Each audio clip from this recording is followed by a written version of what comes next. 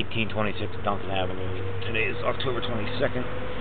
Doing an inspection from the clean out in the driveway to the interior up to the stack.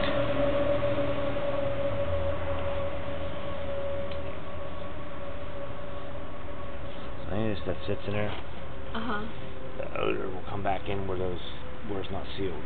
Okay. But this will all wash out. That's no. This pipe looks pretty good, like structurally. Once in a while, you are going to have to get this flushed out. You know, we could do that too.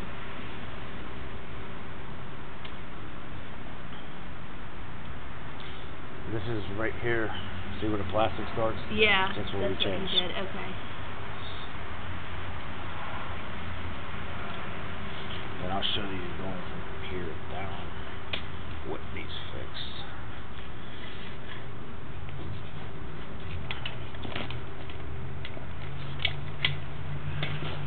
Alright, so once we get past the sections we did, I'll show it to you. So it turns back to terracotta. Okay. See how these pipes are cracking? Yeah. It gets a little worse.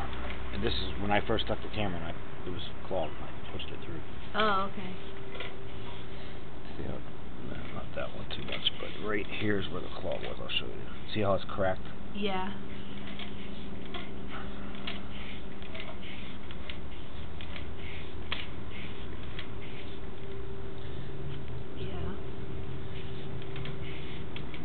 This is the one where there was a big pile of toilet paper. You can see it was coming through here and getting stuck on these breaks. Okay. But there's 4 or 5 breaks in there. Needs replaced. See how you got the flies? Yeah. Yeah, we get them in the laundry room. Yeah. That they feed off of that. So right here, this goes back to plastic, and that's where that trap is over. Okay. So from here over, needs dug up and replaced. It ain't worth lining it, but like I said, I'd like to move the trap closer to the house.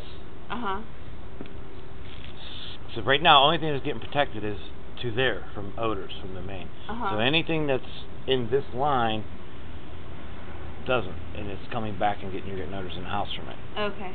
Like that pile of crap that was sitting there. Yeah. It was doing that. So this pipe is getting bad. It's getting worse. Okay. These breaks. That's where the clog was. When I first stuck it in, you couldn't even see the pipe. It was full. I pushed it through. Okay. So that's where it's getting stuck at. Okay. Just those flies in there kind of tell me that, you know. But you don't see the tree roots coming back in. No, no tree roots. Huh. Well, that's good. That's what I thought. We jetted it last time, didn't we? I think so, yeah. And the guy said, or whoever it was, I thought said like 3 or 4 months. But these trees are dying, so maybe the roots aren't growing that fast. Depends on the tree, I guess. Yeah, it depends, I guess.